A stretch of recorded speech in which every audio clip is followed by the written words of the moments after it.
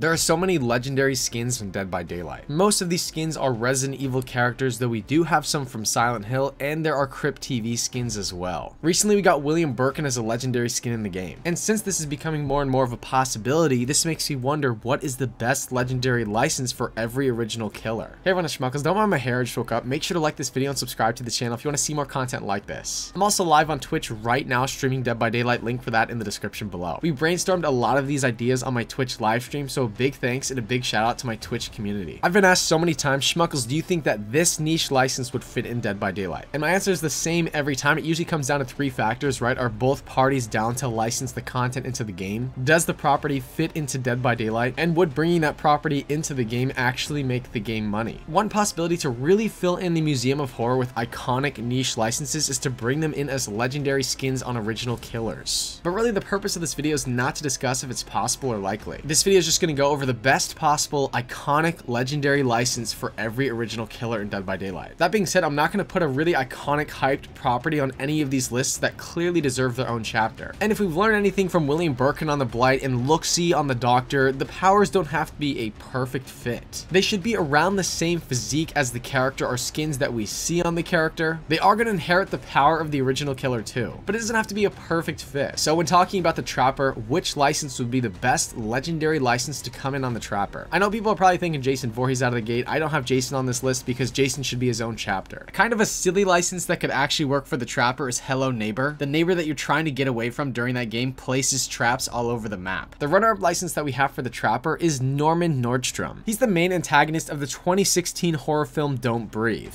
This is a newer, more modern horror property. I'd say that the best licensed skin for Trapper would be Victor Crowley from Hatchet. I mean, he's a buffed up, really horrifying villain. Even some of the outfits that we see him wear look pretty similar to Trapper. So right now I got Victor Crowley as the best possible legendary license for Trapper. Let me know what you think about that in the comments below. For the Wraith, I know a lot of people out of the gate would be thinking Predator, and no. I'm shutting your butt down. And that's entirely... I think Predator would be its own standalone chapter, so I picked another license instead. The license that we're going with for the #1 spot is the Invisible Man. There's different versions of the Invisible Man, right? Like there's the 2020 horror film with the Invisible Man. There's also like the Universal Studios classic Invisible Man. I'd say that bringing in licensed legendary skins is a perfect way to bring in some of the iconic horror Universal licenses that might not necessarily be hyped enough to be their own chapters. For Hillbilly, that's a really tough one because Leatherface would be kind of the best fit for Hillbilly in my opinion. The runner-up that we have for Hillbilly right now is Chainsaw Man. This anime license is more of like the comedy horror genre or like dark fantasy, but we already have seen some legendary anime skins come into the game on various characters. The best fit for Hillbilly, I think, is the Chainsaw Man from Resident Evil known as Dr. Salvador. We've already seen a lot of legendary skins come from the Resident Evil franchise. The Chainsaw Man wears a potato sack as a mask over his head. He can be detected by the sound of a chainsaw revving nearby. And from the Resident Evil lore, due to his size, mask, and unique weapon, he's very easy to tell apart from the regular villagers. I really do think that Dr. Salvador could inherit Hillbilly's chainsaw ability. For the nurse, we talked about a few different licenses. The first one mentioned was Carrie. It's not really a perfect fit, but it does seem to be like a similar kind of character. They both have tragic backstories. It'd be kind of interesting to see a Carrie skin on the nurse. The Resident Evil witches also seem to kind of fit. It'd be interesting to see all of the Resident Evil witches come in as a legendary skin on the nurse because the power does loosely kind of fit. It's not a perfect fit, but these don't have to be perfect fits. Just keep in mind, whatever license we pick as the #1 spot here is going to be the best killer in the game. So the skin that I've kind of settled on for the nurse is Valak, or the nun from The Conjuring. She's overall the main antagonist of the Conjuring universe. We've seen her as the main antagonist in The Conjuring 2, The Nun, and Annabelle Creation. Valak is seen as a very powerful demon that manifests as a demonic nun. So I do think that this license would loosely fit on the nurse. From the Hag, we already have the Birch skin from Crypt TV, but there are other possibilities that could work. I think it's worth mentioning that the Mori that we see on Hag seems similar to like a Hannibal Lecter kind of Mori. The Witch from the Left 4 Dead franchise would work as a skin on the Hag. The Swamp Monster from the Creature on the Black Lagoon could work. We already have a skin on the Hag that looks like the Swamp Monster, so it does seem like this could work. I think that the best fit would be the Wendigo from Until Dawn. The Hag seems to be heavily inspired from a folklore Wendigo. Her bio, Mori, recuperation, and her appearance all seem to scream Wendigo. So for these reasons, I think a Wendigo from Until Dawn would be the best legendary license for Hag. There were a lot of possibilities brainstormed for Doctor. The Tall Man kind of crossed my mind. The Tall Man's supernatural abilities would kind of be the way to justify how the Tall Man inherited the Doctor's shock therapy. Frankenstein's monster crossed my mind. Frankenstein's monster was created by Victor by finding a bunch of body parts from recently dead corpses. The corpses were still fresh and they were sewn together. Then he uses large amounts of electricity to make all the parts start working again. That's kind of the general idea for Frankenstein's monster. So that's how you could kind of justify an electricity power for Frankenstein's monster. The projectionist from Bendy and the Ink Machine could work too. This projectionist is like a cyborg ink-like creature, but the best fit for a Doctor Legendary license would be Nightmare from Five Nights at Freddy's. Nightmare uses and emits static, causes hallucinations, and makes audible noises and can teleport. So pretty much all of Nightmare's abilities except for the teleporting match the Doctor and his add-ons. You can even justify that the Doctor's hallucinations are a version of this teleporting. The Huntress already has the legendary skin the Mordio from the Crypt TV franchise. We'll start with the runner-up, which is Patrick Bateman. Patrick Bateman is very deranged and uses an axe to murder an American Psycho. However, the top pick is definitely Jack Torrance. Jack Torrance from The Shining is known for chasing his family with an axe around the Overlook Hotel when they're all trapped inside the snow blizzard. It really does seem like a nice fit with the Huntress's axe power and Mori. For the clown, I know a lot of people are going to be thinking Pennywise out of the gate, but I personally think Pennywise would be a really good standalone chapter. So the best legendary license for the clown, in my opinion, is Art the Clown from Terrifier. This is an example of a new, really big license that might not have the legs to be its own standalone chapter. So I think Art the Clown would work really well as a skin on the clown. Spirit was a really difficult killer to find a license for. Spirit really is more of like a ghost that can appear out of thin air. So for Spirit, I've kind of settled on the Jackal from 13 Ghosts. The Jackal is the 11th ghost featured in the Black Zodiac. During the film, we see the Jackal running through the house, and he is invisible during parts of this hunt. So it really does kind of make sense with the power and aesthetic that we see with Spirit. For Legion, we already have Hunk from the Resident Evil franchise. Jeff the Killer kind of crossed my mind. Jeff is a creepypasta character. Norman Bates from Alfred Hitchcock's Psycho makes a lot of sense with Legion's Frenzy ability. Like, it does seem like Legion's Frenzy ability could be like a Norman Bates Rampage. This license really is an iconic classic piece of horror, but the best fit for Legion, in my opinion, would be Vanny from Five Nights at Freddy's. Vanny is the main antagonist of Five Nights at Freddy's Security Breach. Vanny wears a white bunny costume that has stitching all over it. Her bunny mask has a wide, creepy smile with small buck teeth, a large pair of long whiskers, small eyebrows, and big, glowing red eyes that appear to be spaced out. We already see a lot of skins on Legion that loosely match this description. For the Plague, there were 3 possibilities that I could think of. The first possibility is, and let me know what you think about this, is a Candyman skin on Plague. Like, if they decided Candyman is too niche to be its own standalone chapter, which I don't really think it is, so it's not the first pick. But the idea with Candyman would be to replace the Plague vomit with bees. So Candyman is literally spitting out a beehive at the survivors. And then you could replace all of the Plague fountains with mirrors. The power would function exactly the same mechanically as the Plague's power, and Candyman could kind of work as a skin on the Plague. Reagan McNeil from The Exorcist could also work as a skin. The problem with that is Reagan is 12, so we can't really have that as the top pick because there can't be children in Dead by Daylight. The power could loosely make sense on Reagan McNeil. It's not a perfect fit, but it's close enough. The best fit for a legendary license on the Plague would definitely be a Spitter from Left 4 Dead. Spitters spew a corrosive ball of steaming acid that coats the ground in a puddle. So this is not too dissimilar from throwing up on vaults or pallets. This killer does really look similar to the Plague, and it does seem like this could just be a legendary license skin that they could bring in for the Plague. Ghostface is kind of a weird case because he's half original, half licensed. When first thinking about it, it seems like for Ghostface, the best legendary skins would be skins for Stu and Billy. But I'm not sure how much that would actually transform the character other than like voice lines. So I don't really consider that to be like the best option. Right, like the mask is licensed on Ghostface, but I still picked a killer that I thought could kind of make sense with Ghostface's ability. And that killer is Hannibal Lecter. Hannibal Lecter is a serial killer notorious for consuming his victims, earning him the nickname Hannibal the Cannibal. So the reason I picked Hannibal Lecter for Ghostface is this idea of stalking his prey, stalking these people before he actually consumes them. It'd be kind of creepy to see a Hannibal Lecter stalking you in Dead by Daylight, knowing that he is in fact a cannibal. So Ghostface's power put on Hannibal Lecter would kind of be replicating what exactly it's like when Hannibal hunts his victims. For Oni, the best legendary skin that I have is Mr. X from Resident Evil. Oni is incredibly fast, incredibly strong, and incredibly big like Mr. X. Just a lot of Oni's aesthetic would work really well with Mr. X. For Deathslinger, I could think of 2 options. The first option is the Fisherman from I Know What You Did Last Summer. The Fisherman works with the Deathslinger's power because the gun could be seen as a spear gun used for fishing. The Fisherman is not a perfect fit on Deathslinger, but it's close enough. And the license that I've kind of settled on for Deathslinger is the Terminator. And this is going back to the use of a gun in Dead by Daylight Charlotte is so rare. So it seems like the Deathslinger's power could be used to let Arnold use a gun. For the Blight, we just saw William Birkin from Resident Evil come in, but I could think of 3 other options that could work on Blight too. The first option is the Wolfman, or like a classic universal werewolf. Like if we're never gonna get an original folklore werewolf chapter, might as well make it a skin on a character. So I think this would be a cool way to bring this universal license into the game. The second option is Mr. Hyde from Dr. Jekyll and Mr. Hyde. There also is a Mr. Hyde-like skin on the Blight. The origins of this skin is from London, and actually like the top hat and the entire skin kind of does look like Mr. Hyde. In fact, The Strange Case of Dr. Jekyll and Mr. Hyde is a novel that's actually set in London. We already know that the Blight is based on this character, but they could really bring in a cool licensed Mr. Hyde skin on Blight. And the top pick for Blight would be Foxy from Five Nights at Freddy's. In the original Five Nights at Freddy's, we see Foxy running down that hallway. So the Blight's ability to rush across the map like that with his weapon held high in the sky really does seem like a Foxy animation. It really does seem like the power would loosely fit Foxy from Five Nights at Freddy's. There are a lot of possible skins I could think of on the twins. Off the top of your head, you could probably imagine Annabelle or Megan working as a skin for Victor. If we're never going to have Chucky as a standalone chapter, we could have a Chucky skin on the twins where Victor is replaced with Chucky and Charlotte is replaced with Charles Lee Ray. This idea of being able to switch back and forth between Charles and Chucky makes a lot of sense too. Charles was Chucky's original human form, and the idea of Charles going around the map and killing people as a skin on Charlotte makes a lot of sense too, because Charles is a vicious killer. I could picture him going around the map and having Chucky in a backpack. I think the cleanest fit for the twins would be to leave Charlotte as she is and have a Jockey as a skin for Victor. Jockey is a special infected that appears in Left 4 Dead 2. He has the ability to jump onto survivors and cling onto their head and upper back. Like the animations that we see in Left 4 Dead 2 from a Jockey looks exactly like the animations we see for Victor. So in my opinion, this would really be like the closest thing to a perfect fit on Victor. So that being said, the idea I have right now is leaving Charlotte as she is and have a Jockey as a skin on Victor. I suppose you could replace Charlotte with another Left 4 Dead special infected creature if you wanted to.